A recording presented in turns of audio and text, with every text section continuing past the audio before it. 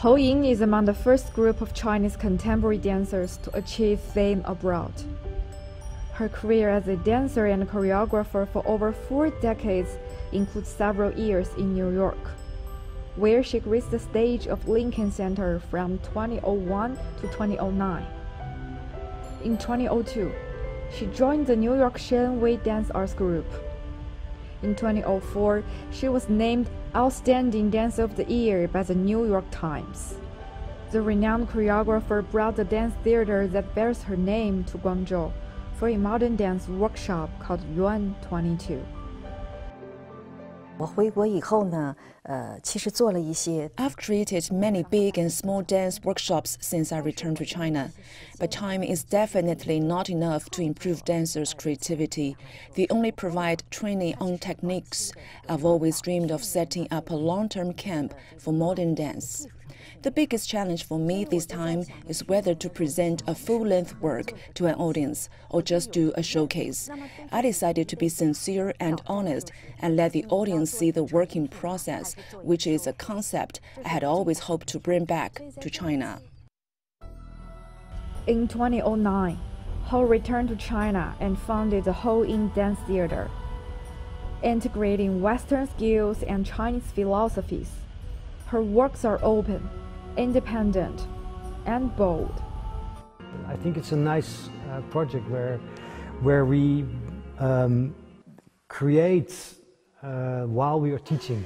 So what we teach results into a performance. And I think this is nice because it also is good for those young dancers to have a different view, different expression, different experience of a different technique, different expression, different choreographers, different techniques that they are not used to. More. 5 seconds, 1 minute. This year, we focused on the creativity of theater, so we no longer define theater as drama only. We want to cover more areas like dance, theater, drama, music, and opera. Hou Ying says the pandemic was a catalyst for her work as an artist and sees art as a way to cope with anxiety. 艺术创作它不来源于平庸的世界。 Creation of artwork comes with conflicts, which make us reflect. The deep trauma or grief gives artists more feelings and thoughts. So many creations do happen after such an experience. People's anxiety cannot change the pandemic at all, so why do you hold the stress? You need to dissolve it. There's no need to keep it in mind all the time. As individuals, we should focus on our own things, build our own world. This is an effective way to deal with and fight uncertainty.